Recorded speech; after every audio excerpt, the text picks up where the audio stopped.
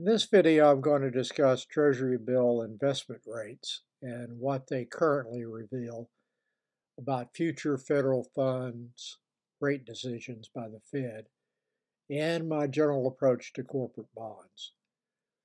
The 3 and 6 month Treasury bill auctions earlier today produced investment rates of 5.388% for the 91-day bill and 5.322% for the 180-day bill. I do not view those yields as consistent with a Fed rate cut within 6 months. I did participate in both auctions.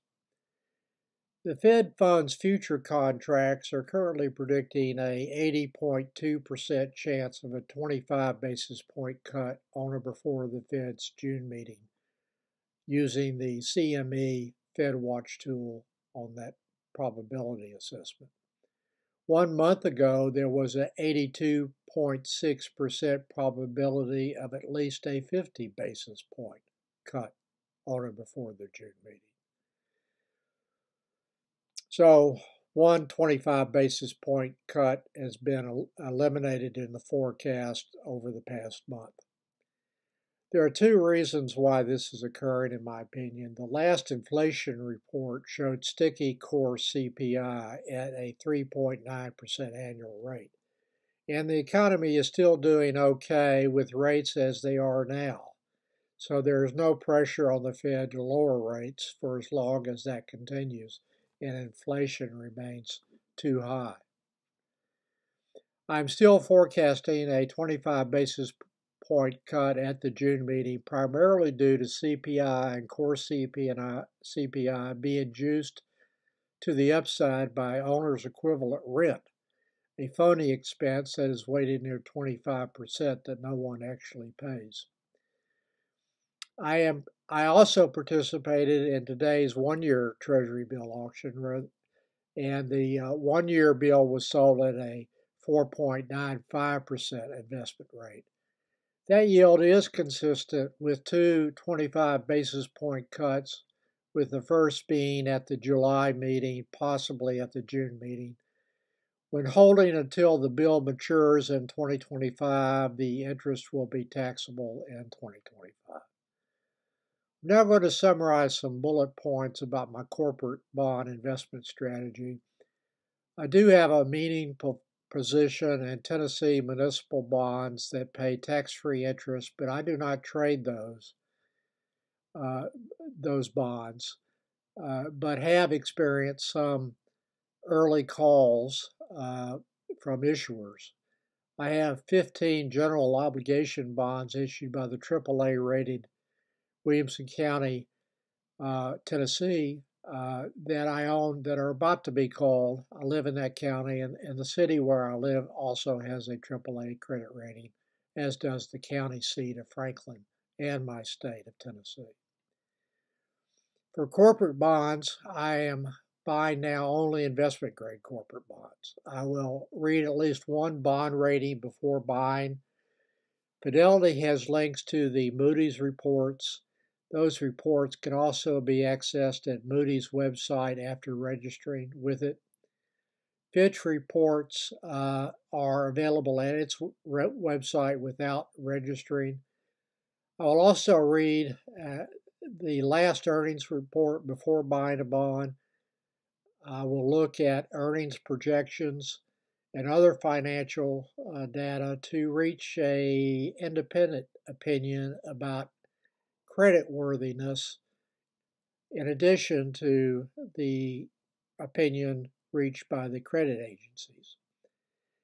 Based on that information gathering process, I will make a decision on what my maximum exposure to one issuer will be.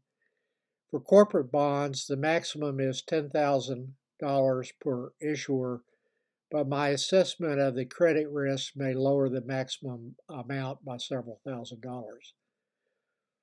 I'm now focused on the short end of the maturity curve where I pick up most of the yield. The Tennessee municipal bonds are my potentially long-term bond exposures. Even while focusing on 1 to 3 year maturities, I will stagger maturities within that range from a particular issuer. An example is a recent purchase of a laboratory corporation, so the stock symbol is LH, 3.6% issue bond that matures on 2/1/25, which I bought at a total cost of 98.34. The YTM, which includes the coupon yield and the quote profit unquote when the bond matures, was 5.413%. I'm starting to invest in longer dated LH bonds, with proceeds that I expect to receive from 4 that mature on September 1st, 2024. LH and Quest Diagnostics are the 2 dominant lab test companies in the U.S., and I'm comfortable owning up to 10 bonds issued by both. At least at the moment, I am. Everything is always subject to change based on subsequent developments, but I do not currently anticipate a chance of a default with either of those 2 companies. Another factor to assess is what the price and yield tells me about whether bond investors agree with the current ratings. I will at least take that into account. For BBB rated bonds maturing in about a year, YTMs would generally be a 0.4 to 0.6% spread to the Treasury yield. A bond that is rated BBB with a 1% spread would consequently indicate a consensus disagreement among bond investors that the credit risk is at a BBB level, would be more like a BB minus or even a high grade junk rating. Last year, the spreads were at times 3 to 5% higher on regional bank SUB bonds and similarly rated bonds from other types of issuers. And that was based on the fears generated by the bank failures earlier in 2023. Spreads for business development corporations and REITs will be higher than similarly rated bonds maturing at about the same time from non-pass-through entities.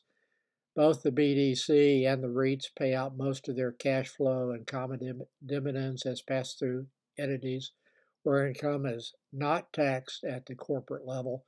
Consequently, they are viewed as more risky given their payouts to common shareholders.